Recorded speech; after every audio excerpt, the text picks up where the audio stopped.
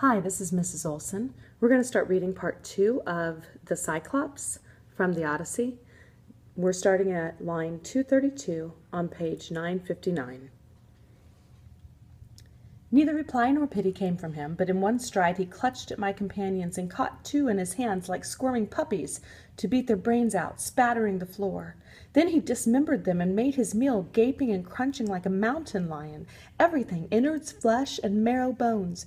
We cried aloud, lifting our hands to Zeus, powerless, looking on at this, appalled. But Cyclops went on filling up his belly with man-flesh and great gulps of whey, then lay down like a mast among his sheep. My heart beat high now at the chance of action, and drawing the sharp sword from my hip, I went along his flank to stab him, where the midriff holds the liver. I had touched the spot when sudden fear stayed me. If I killed him, we perished there as well, for we could never move his ponderous doorway slab aside, so we were left to groan and wait for morning. When the young dawn, with fingertips of rose, lit up the world, the Cyclops built a fire and milked his handsome ewes, all in due order, putting the sucklings to the mothers. Then, his chores being all dispatched, he caught another brace of men to make his breakfast, and whisked away his great door slab to let his sheep go through. But he, behind, reset the stone as one would cap a quiver.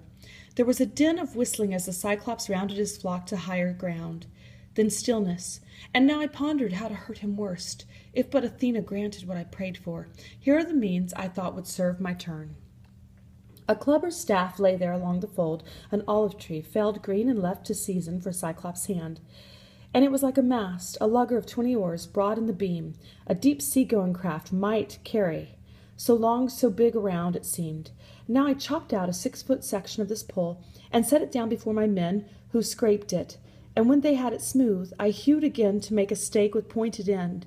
I held this to the fire's heart and turned it, toughening it, then hid it well back in the cavern, under one of the dung piles, in profusion there. Now came the time to toss for it. Who ventured along with me? Whose hand could bear to thrust and grind that spike in Cyclops' eye?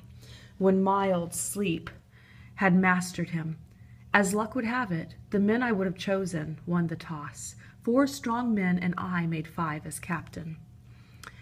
At evening came the shepherd with his flock, his woolly flock. The rams as well this time entered the cave by some shepherding whim, or a god's bidding. None were left outside. He hefted his great boulder into place and sat him down to milk the bleating ewes in proper order, put the lambs to suck, and swiftly ran through all his evening chores. Then he caught 2 more men and feasted on them. My moment was at hand, and I went forward, holding an ivy bowl of my dark drink, looking up, saying, "Cyclops, try some wine. Here's liqueur to wash down your scraps of men. Taste it and see the kind of drink we carried under our planks.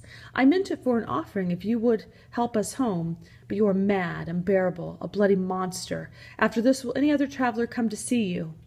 He seized and drained the bowl, and it went down so fiery and smooth, he called for more. "Give me another, thank you kindly. Tell me, how are you called? I'll make a gift will please you. Even Cyclops know the wine grapes grow out of grassland, and loam in heaven's rain. But here's a bit of nectar and ambrosia."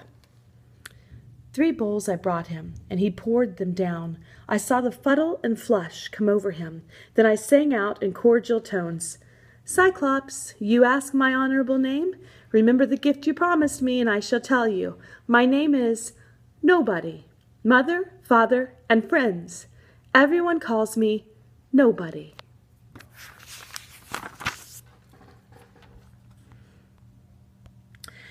And he said, "Nobody's my meat, then, after I eat his friends.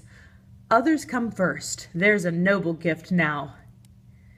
Even as he spoke, he reeled and tumbled backward, his great head lolling to one side, and sleep took him like any creature.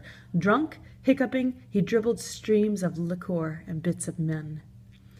Now, by the gods, I drove my big handspike deep in the embers, charring it again, and cheered my men along with battle talk to keep their courage up. No quitting now. The pikes of olive, green though it had been, reddened and glowed as if about to catch.